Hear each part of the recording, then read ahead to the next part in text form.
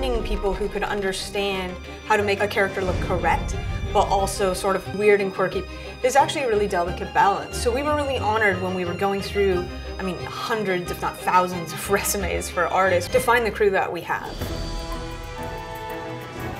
I'm Evan Cagle. I'm the art director for The Odd Gentleman and the art director on King's Quest.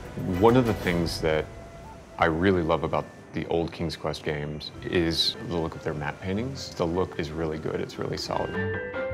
For me, a lot of my thought process is about being true to the spirit of the old King's Quest.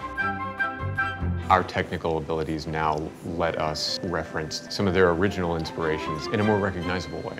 My favorite thing of the game so far has been the art style. Evan's work on it has really pushed the rest of the group to match his quality in art style.